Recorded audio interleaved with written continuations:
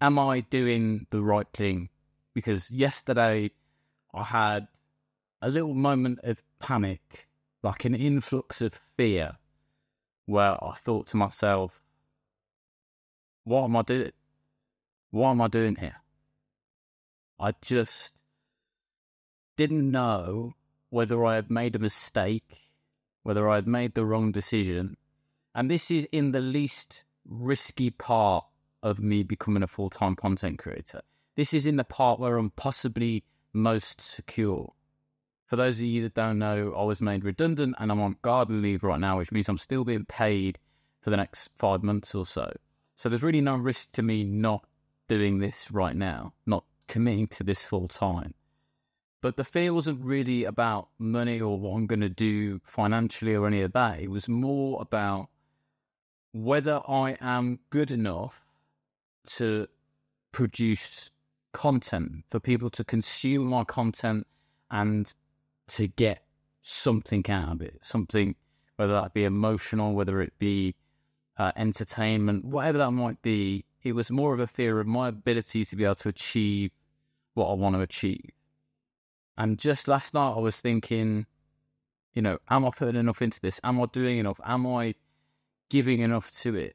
For the past couple of weeks, there's been so many times where I thought, I shouldn't be here doing what I'm doing now. I should be out in my cabin, streaming live, producing more content, doing stuff. And there are days where I struggle to bring myself to get the camera out and to stand in front of it and to film stuff.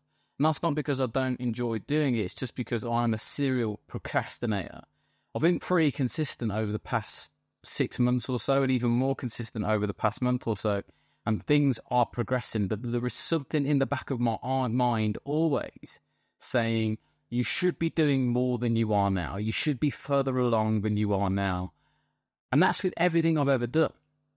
When I was in my 20s, I felt like I should have achieved more than I had. When I was in my 30s, early 30s, I felt like I should have achieved more than I had. Even when I was earning $100,000 a year and was at the top of my career, I was at the most senior position I could be within the company that I was at. Even then, I wasn't sure that I'd achieved enough. £100,000 wasn't enough. It should be £200,000. It should be £1 million. It should be all of these things.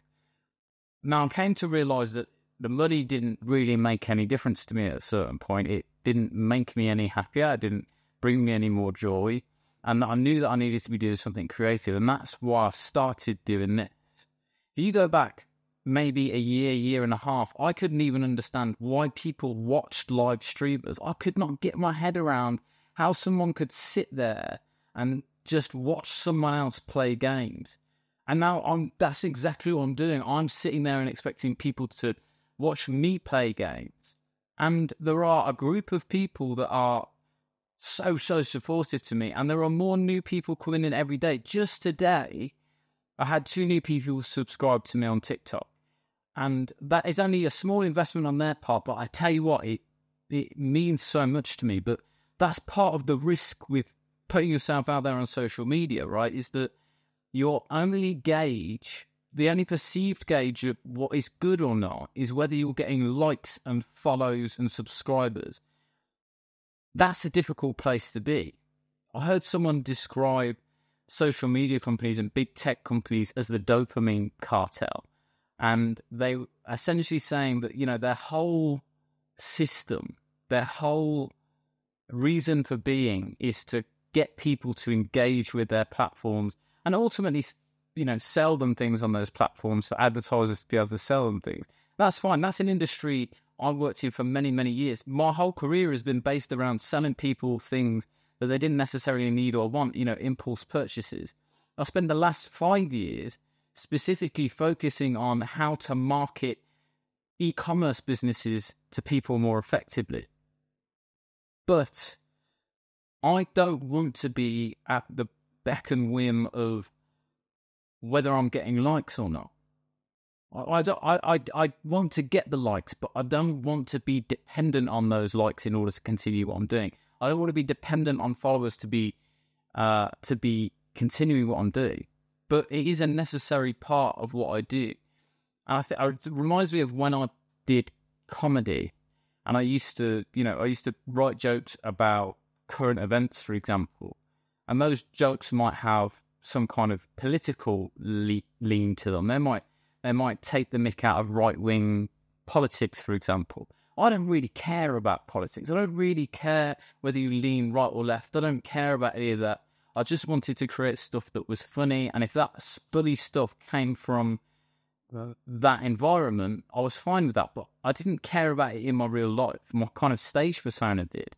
And I think that's where I need to get to with social media, where I am within those platforms, but I'm not hugely affected by whether they're not feeding my ego. They're not feeding my drive to do this. I'm doing this because it fulfills me creatively. But I also need to accept that I'm going to have those moments of anxiety and I'm going to have those moments of fear, and that is absolutely natural. The thing that I need to make sure I do is get back down here every morning, get my camera out, turn my stream on, and start talking to the people who are investing in me as a creator, the people who are investing their time to watch me, investing their money to support the stream. Those are the people that matter.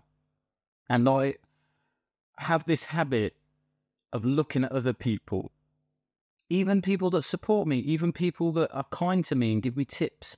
I look at them and think, I should be where you are. I should have the same amount of followers that you are. I'm sure this is natural. I'm sure there are people that look at me. I look at my progress and I think it's been slow to average. I'm sure there's people that look at me and think that my progress has been quick. And I look at other people and think, Jesus, they are absolutely rocketing. They are doing something. They have something that I don't have yet, and they are absolutely killing it. You know, I look at people with half the amount of followers, but triple the amount of subscribers. And in my head, I'm thinking, how are they doing that? Am I so much worse than them that people are investing in them so much more than me? I don't think it's about that. I'm trying to come at this and produce content and create things from a place of abundance, that there is enough room for everyone. There is enough room for me to give away all my best ideas and trust that more will come. There's enough room for other people to give me their best ideas and trust that there is more to come.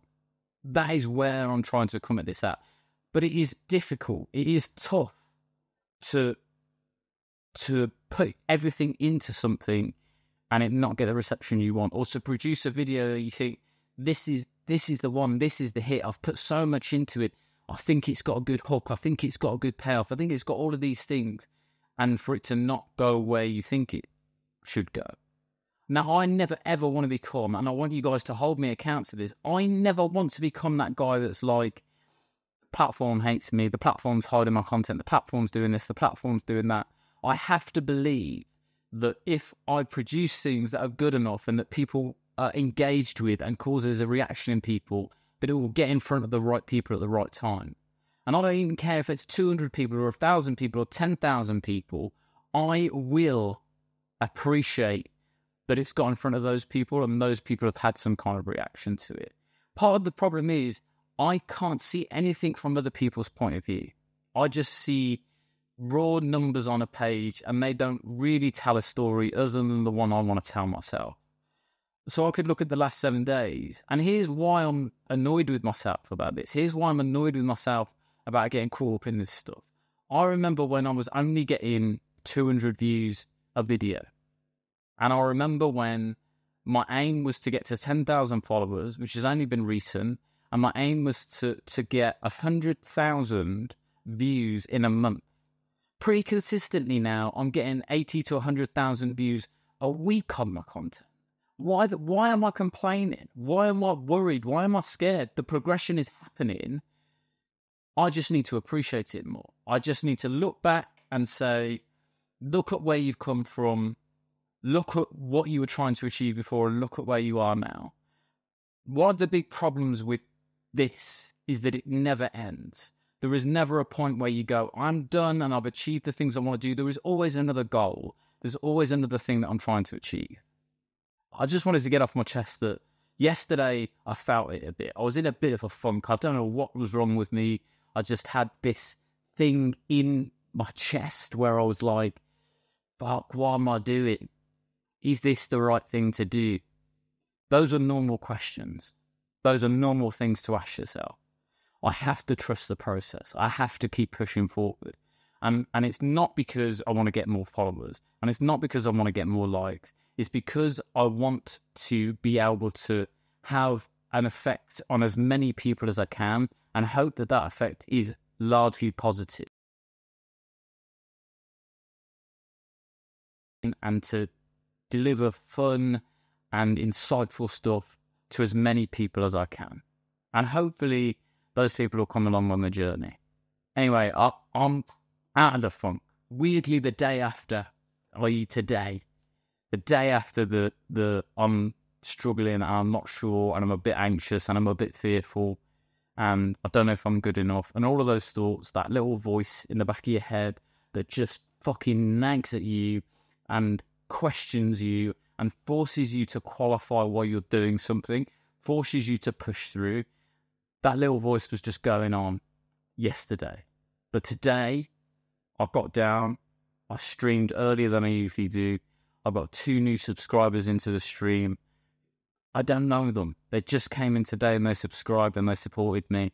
And my God,